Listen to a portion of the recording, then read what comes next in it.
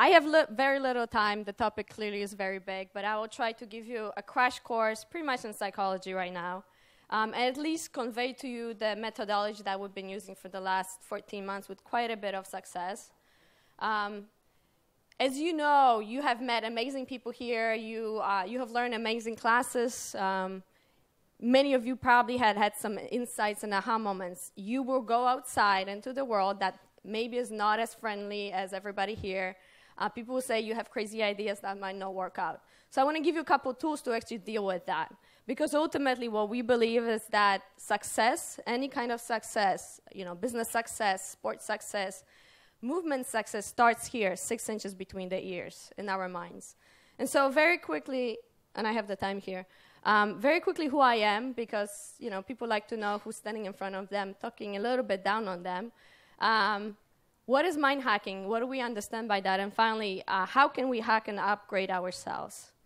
A little bit about myself. I am a scientist who spent more than 10 years doing academic research at various institutions in US, Europe, research in Israel.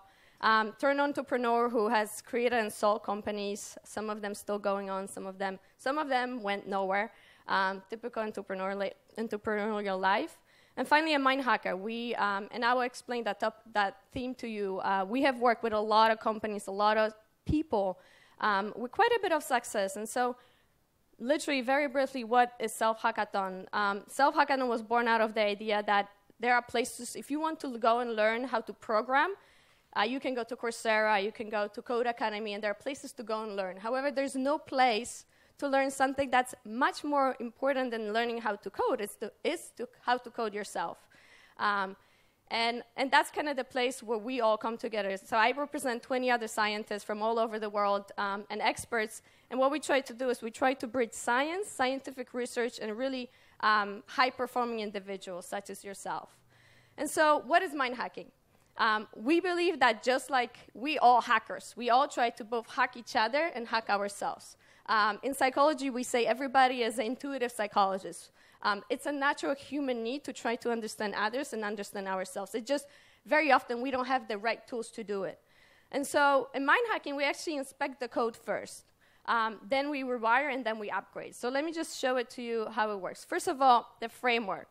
And the framework is that the human mind, those 7 inches, 20 centimeters between your ears, is the most untapped and at the same scarce resource in this planet. We talk about, especially at this conference, we talk about gold, we talk about oil, we talk about all those natural resources that are running out. Really, the most precious one is here. You have 100 billion neurons and 100 trillion connections between those neurons. And the ability of those neurons to create and co-create is endless. And so I invite you to actually respect the mind, because it's extremely powerful. This is the tool that actually created ISIS, and this is the tool that also developed cure to cancer and will develop cure to cancer. And so this space combined with other space is extremely powerful. The second framework, and that's really my favorite one, and this is an aha for a lot of people, is that we are living code. In reality, your brain and your nervous system constantly wires and rewires itself, even right now. We know from neuroscience that there are new neurological connections being born, new neurons being born, and the brain constantly rewires itself. So every single time you have an aha moment or a great conversation with somebody, what happens is, first of all, the brains start to sync up. Literally, the brain waves start to sync up, and heart rates also start to sync up. And then the nervous system syncs up with the nervous system of another person. And so we talk about wetware. I like to use the technological language simply because this is what a lot of people understand. If I start talking about parts of the brain and parts of the nervous system, nobody really cares. Whereas when we talk about hacking, upgrading, it's a language that a lot of people understand. And so today I will talk about 3 things: hardware, software, and wetware. And hardware is your body, clearly, because that's what we kind of get. We can't really... Not yet, until singularity comes, you have to live in this body. So it's the hardware. Then there's the software, which is our thoughts, our beliefs, our values. And then there's that space in between, and that's the wetware. If any of you have seen a human brain, it's wet, it's gray, it's mushy, and that's really beautiful about it, because it's very malleable, right? When you have a plastiline or you have any kind of malleable thing, it has to be wet. in order to shift. And so this is our brain. So your brain is a wetware. And finally, the last piece of the framework I want to give to you is that pretty much every skill in life is hackable and learnable.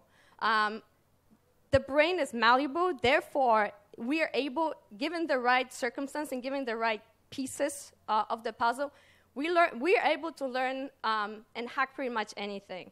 And so today I will talk about 3 parts, and this is really the very, very basic intro into mind hacking. We're going to talk about 3 parts because we get coded through different parts. The first part is the head, then it's the heart, and then it's the body. And so, are you guys ready? Yeah. Okay. Give somebody a high five. Somebody you don't know, okay?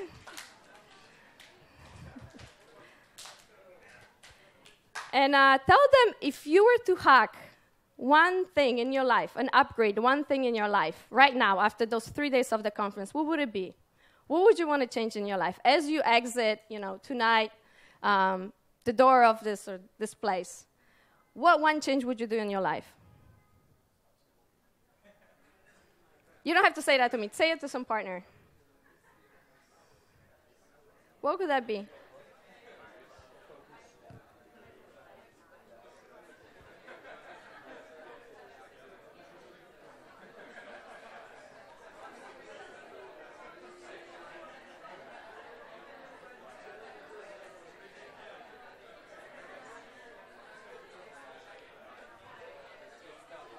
Okay.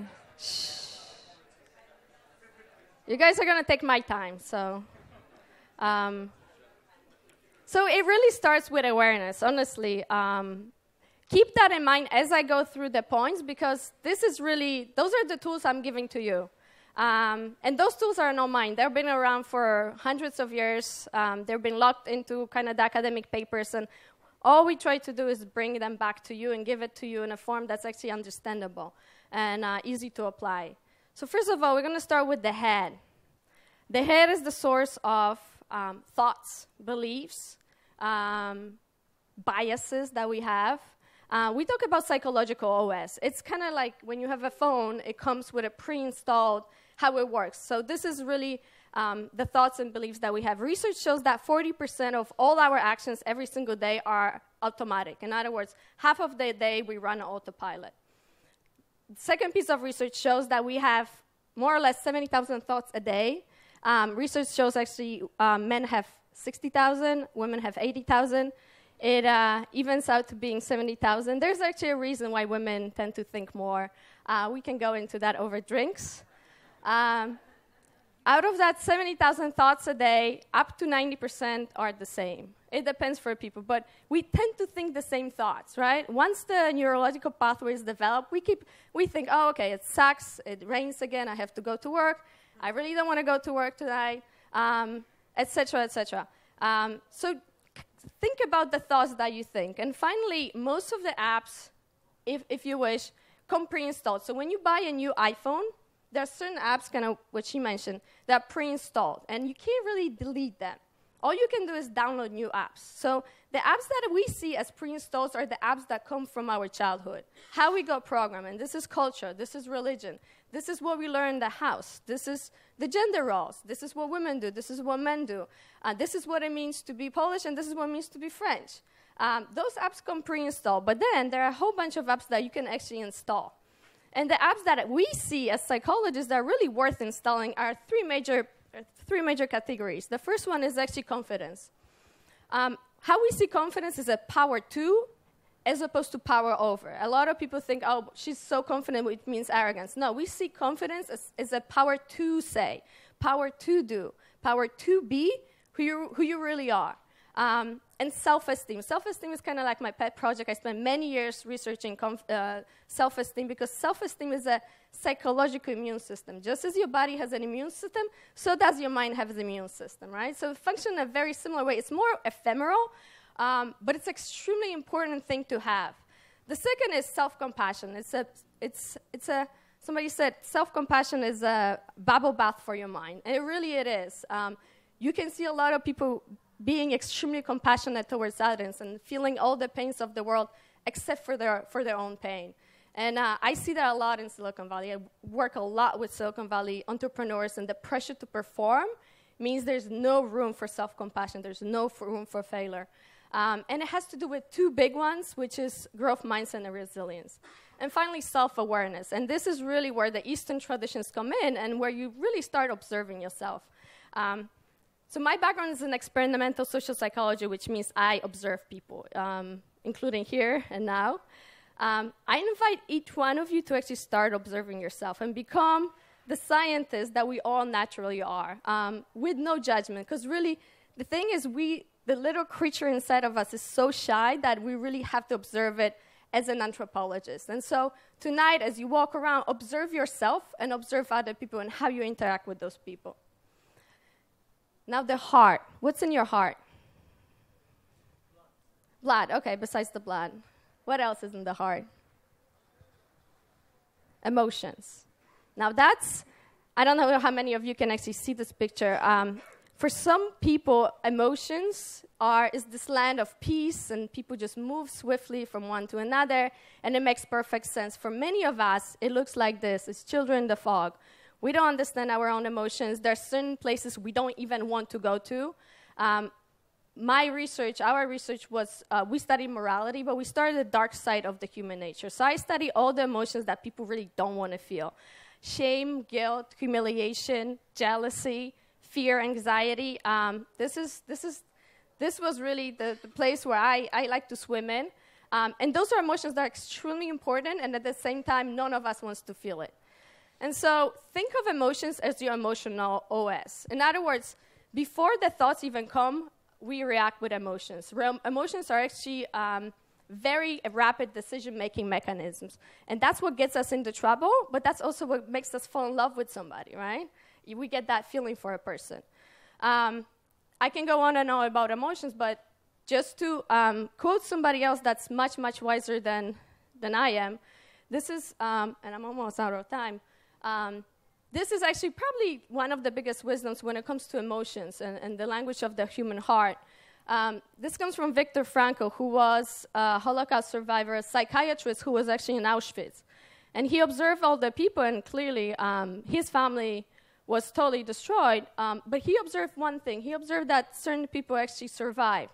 And he, being a medical doctor and being a psychiatrist, he wrote a book about it. But he said one thing that I like a lot. And he says, between stimulus and response, there is a space, right? There is a stimulus, and then we react to that stimulus. And there is a space. And that space is our power to choose our response. In our response lies our growth and our freedom, right? So in that little gap that exists before what I say and how you react, there's this tiny, tiny millisecond gap. The whole work we do is we try to make that gap maybe 2 milliseconds so that you actually have a chance to react, have a chance to take a breath and decide, is that reaction going to make sense or will it be very emotional? And then finally, and I know I'm out of time, let me tell you about the body, because this is really what's going to come about tonight. It turns out we are actually, you have this really communicates much more than anything else. When you look at the research, we first look at the body language, then we look at the voice that people say, and I could go into voice because there's so much to talk about the voice and how we convey ourselves with our voice. Then we look at the face, the facial expression. Only finally we look at what people say. And so really, body is the fastest tool to hack the mind. And if any of you have seen Amy Cuddy's talk about power poses, I highly, highly recommend you see it. But let me just tell you, play around with the body language tonight, because as you will see, people will react to you very, very differently. How you talk, how you stand, how you talk, even how you walk. That's the ultimate mind hacking tool because it's really the fastest. We go around all the defense mechanisms. And then one last thing, if I may, there's a fourth part how we get hacked, and this is really the strongest one. This is other people. And who you surround yourself with, we are social beings, and we literally hardwired to be social. And there's a whole bunch of research from neuroscience, psychology showing how social we are. And so the fastest way to hack oneself is actually surround yourself with the people how you want to be. And so this is really, today is the experiment for you to choose the tribe that you want to be in. And this is amazing because technology and events like this allow us to, get the tribe together. So I invite you to really run with that, because this is really the way to how we can hack ourselves the fastest. I'm out of time. I'm happy to talk more because clearly this is haven't even scratched the surface. But think of yourself as a living code that literally gets hacked, wired, and rewired constantly, because that message gives us a lot of power into our own hands. And it's been an honor, pleasure. Thank you for having me here. Being here.